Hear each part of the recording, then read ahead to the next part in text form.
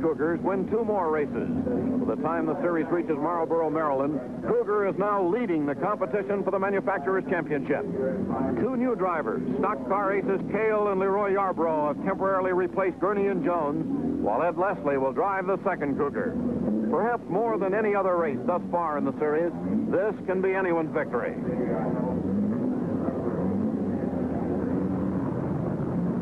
Cougar and Mustang are battling hoof and claw for the lead.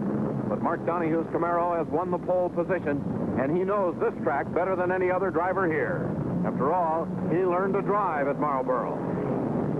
The start, which is frequently a short run to disaster here, gets off cleanly.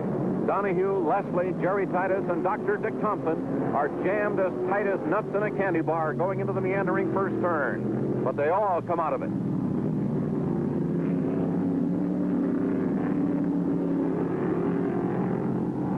The first few laps, the lead is passed around faster than a good story at the Elks Club picnic. Titus takes it, then Leslie.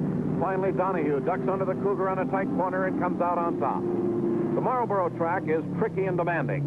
Its endless series of bumps and corners places a formidable strain on car and driver.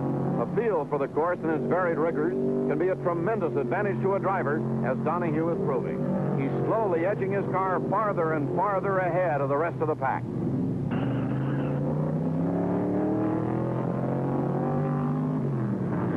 A few lengths back, the 2 Cougars and Jerry Titus's Mustang are grappling for second place and a clear shot at the rapidly vanishing Donohue.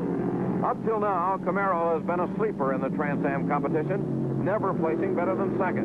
But the potential for victory has always been there, and today the blue and gold rocket, meticulously prepared by Roger Penske, is really showing its form. Obviously, being the local hero doesn't hurt a driver's performance.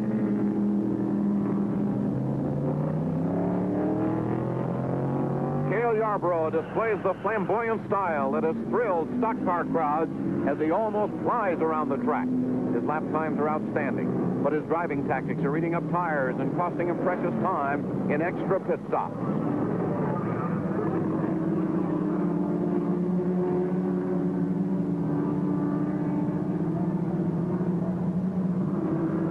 Now only Ed Leslie is in the same lap as Donohue.